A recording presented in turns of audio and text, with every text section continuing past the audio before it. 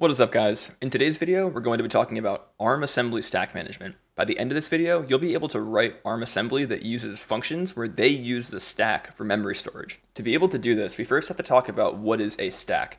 A stack is a basic structure in computer science similar to a stack of plates in your kitchen. You're able to push and pop elements onto and from the stack, which makes it a first in, last out data structure.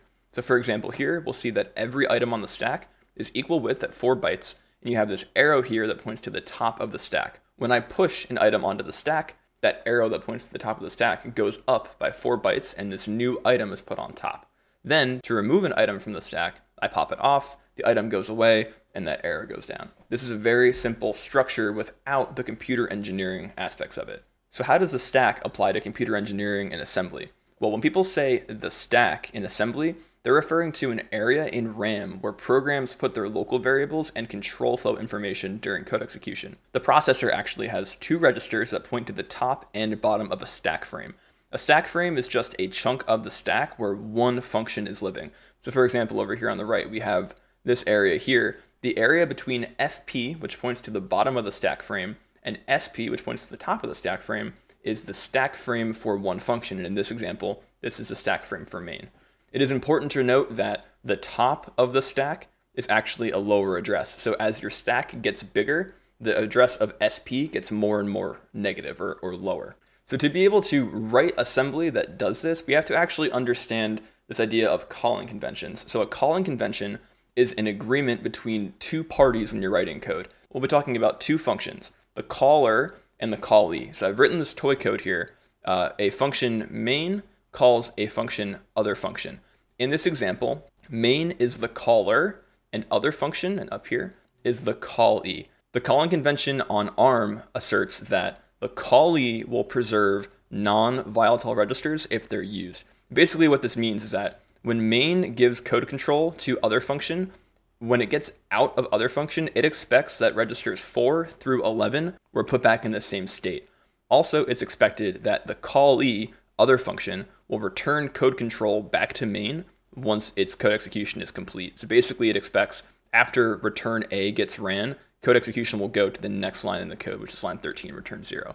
It's very important to note that because this will determine the assembly output of the function. So this code here that I'm circling produces this assembly here. What we're actually going to do is we're going to walk through this assembly and kind of draw the stack here. Doing this will allow us to understand what's happening under the hood and better enable us to write assembly that uses stack frames. So we're going to assume that the stack is in this state, right? So like I said before, the frame pointer at the bottom and the stack pointer at the top constitute the stack frame for main. Currently, the program counter is at this instruction here, move into R0, the number 1, and it's getting ready to execute the other function, right? So that's this call, this line here, line 12. So we're going to click forward. It runs the code branch and link to other function. The branch and link, all it does is it gives code control to other function. And what the link does is it says put into the link register the address of the next instruction to be ran, right? So at this time, the link register on the processor points to the next instruction that needs to be ran. Very important to remember that. So we're going to have this arrow here pointing to where a link register points to. Good. So code execution goes to other function, and it runs the push, the frame pointer, and link register operation. It's important to note that the frame pointer is register 11, and link register is register 14. It's going to put the registers on the stack in ascending order. So link register goes first, the frame pointer goes next. And don't forget, every time we push onto the stack pointer goes up, right? So we used to point to 4, and now we point to the old frame pointer. Then we're going to run this instruction here where we say add 4 to the stack pointer and put it into the frame pointer. And basically that's going to move the bottom of the stack. We're getting ready to create that new frame. It's moving it a little higher. It's pointing to the bottom over here where link register points. So this next instruction, the subtract 8 from SP and store it into SP instruction, sub SP SP8, that is creating room on the stack for other function to have its own variables. So you can see here when it does the rest of the function, local variables in the function are referred to as frame pointer relative. So it's saying point to the frame pointer minus 8. So it's minus 4 minus 8. That's a local variable. The frame pointer minus 8, again, local variables. So all of the memory operations are happening frame pointer relative. So other function gets ran. It does that printf, right? It printfs the number that we give it.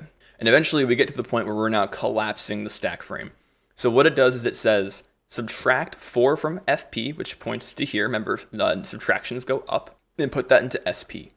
And then we're going to pop off the stack back into the frame pointer and to the program counter. So this old FP becomes the new FP, and then the link register, which is pointing to the instruction that needs to get ran, is what goes into PC.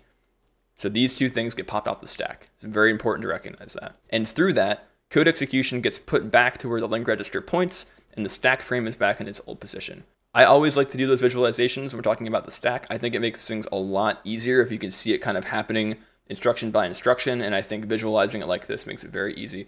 So what we're going to do now is we're going to hop over into my dev environment. We are going to write some code to actually implement this in assembly by ourselves. Let's make it happen. Before we get started, I just want to say it looks like about 84% of you watching right now are probably not subscribed. If you are not subscribed, do me a favor, hit that sub button. It really helps me out. Be alerted whenever I put out a new video about low-level topics. With that, let's get rolling. Okay, so now we're back in the dev environment. What we're going to do for this tutorial is we are going to use the hello world code that we use in the previous tutorials, all my other videos. What we're going to do is instead of having the write syscall and the exit syscall just happen here, we're actually going to create functions for them that start will call, and we'll set up stack frames so that they have memory space in those functions that we can use. So first edit we're going to make is we need to create 2 labels, right? So we're going to do a hello world label that describes the area of the code where the write syscall happens, and then we have the exit syscall. This actually makes no change to our code at all. It behaves exactly the same. All we have now is a human readable label in the assembly, and a debug symbol will actually populate in the elf. Okay, cool. So that didn't change anything. What we want to do is do a branch and link, well, that's a call in ARM, to hello world. The idea being that hello world will execute. It will return control back to the caller, as we talked about, start, and then we'll be able to branch and execute exit. So this also will work not the way we want it to. What actually happens here is branch and link to hello world happens, and then hello world just runs all the way through and exits, and that's it. So what we want to do now is set up a stack frame on hello world where we preserve and return link register control back to PC, and also where we create room for hello world to do variable storage. So as we talked about, we need to first preserve all the non-volatile registers, which are R4 through 11. And what's cool about ARM assembly is that we can literally just type R4 through R11 in one instruction, and that's actually valid ARM. It's pretty cool. And then finally, we need to preserve LR, because at this point, the link register points to line 8 here. We need to make sure that we preserve that so when we pop LR into PC, the code continues to run properly. So now that we've pushed all these variables onto the stack, we have FP way down at the bottom of the stack frame, and we have SP way at the top. So we need to move into FP, SP. So what this actually does, and I'll have a little graphic pop up over here, this brings SP and FP up to the same level, right? So now FP and SP both point to the top of the stack where all these items live. Now we need to do the subtract instruction. And remember, this subtract instruction is what gives hello world stack frame its space to do memory storage. So what we're going to do is we're going to do sub into SP from SP hex 40. So this is actually going to give hello world hex 40 or 64 bytes of memory to work with when it's doing its operations, right? So now that we have that room, we can do memory storage onto the stack. I can say, for example, load into register R1, and remember R1 is a volatile register, so we can do whatever we want with it. Load the number hex 1337. Okay, great. And then we can store that number R1 onto the frame pointer minus hex 10, right? So what we're actually doing is we're saying, take this number, put it into a register, and then store that register onto our stack. Pretty cool, right? And make sure this all compiles and assembles and all that good stuff. Oh, excuse me. Great, and it still works just as we expected. But again, there's no code control coolness happening here. It's all just jumping right here and executing, or in exiting rather.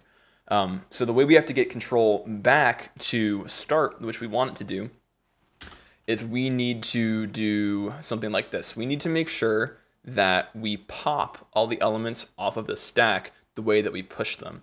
And the way that we have to do that is first we have to move into SP the frame pointer. So what that does is it brings SP from way up at the top of our stack, remember, because we subtracted it by 40, and it makes it up at the same level at FP. And at this point, FP points to R4 through R11 and LR.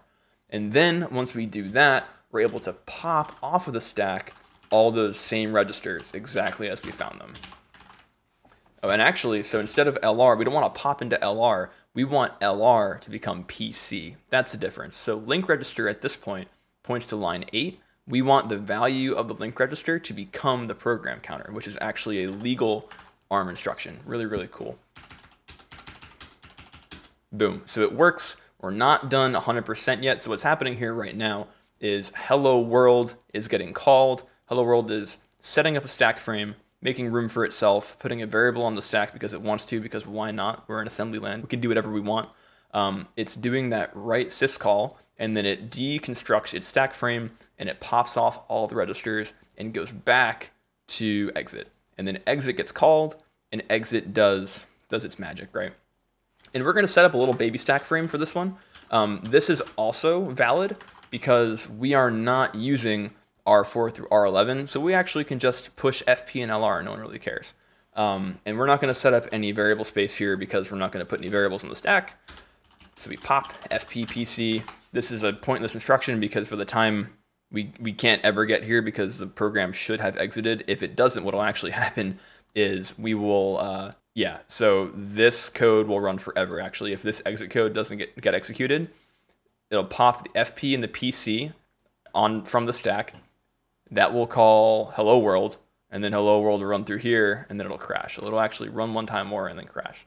But anyway, so what have we done? We have written ARM assembly that uses 2 function calls.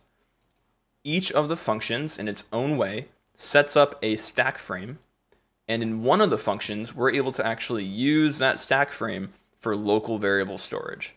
Anyway, guys, that is it for this video. I hope you learned something. If you did, do me a favor, hit subscribe, hit like, leave a comment with what you want to see next, and I'll see you guys next week for the next video. Keep on learning. Stay sharp. Bye-bye.